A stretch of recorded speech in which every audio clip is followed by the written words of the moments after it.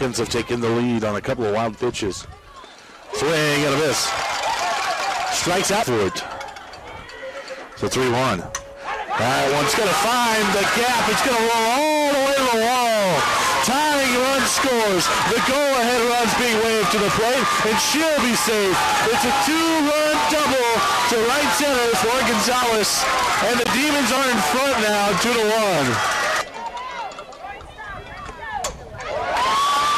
That one's hit a mile to the air. Still going back. Still going. Oh, what a play in center by Gonzalez. So far, she's been the star of the show. She drove in two, and she took away a sure base hit there. Oh! That's base hit up the middle. She's going to score one. Here comes another. Throw to the plate. Not nearly in time. Then that throw gets away at first base. It'll play the third runner. And Munoz will take the extra base. How about that? The 8th grader clears the bases.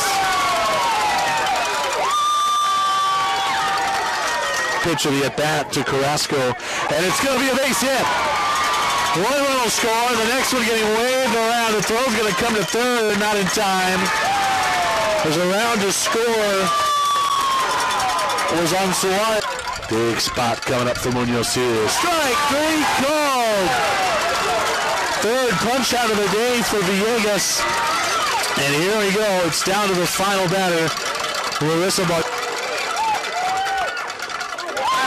Back to the circle. And that's it.